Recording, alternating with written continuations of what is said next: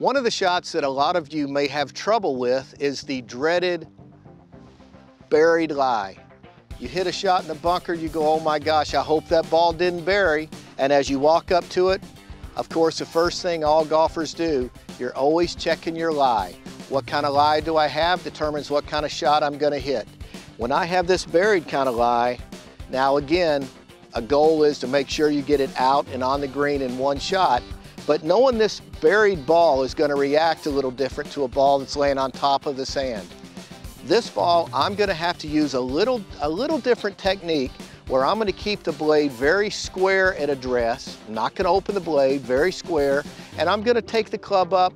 I'm maybe going to play this ball a little bit more in the middle of my stance, and I'm going to take the club up a little bit more abruptly, and I'm going to drop the club behind the ball, making sure that I'm going to dig it out, and when it hits the green, it's going to hit with more release. It's not going to have any check, it's going to hit and release.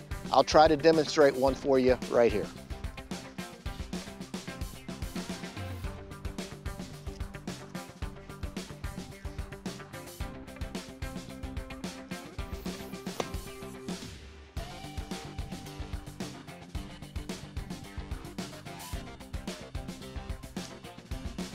So you can see how that ball really released and ran out. Another thing to think about when you're going to hit a buried lie, because you could tell I swung at it pretty hard. There was a lot of power there, but you really got to make sure you work your feet into the sand so you've got a good sturdy base, because when you're swinging harder at it, you sure don't want one of your stance to slide or do anything. You want to stay right over the top of the ball, pick the club up, and be able to drive down behind the ball.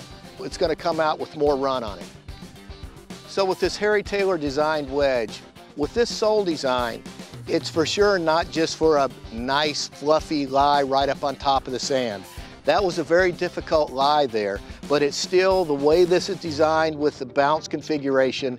I was able to pick the club up abruptly, get the club down, dig down into the sand so I could get this ball up and going. So this design is built for all different types of sand shots that you're going to be faced with in a round of golf.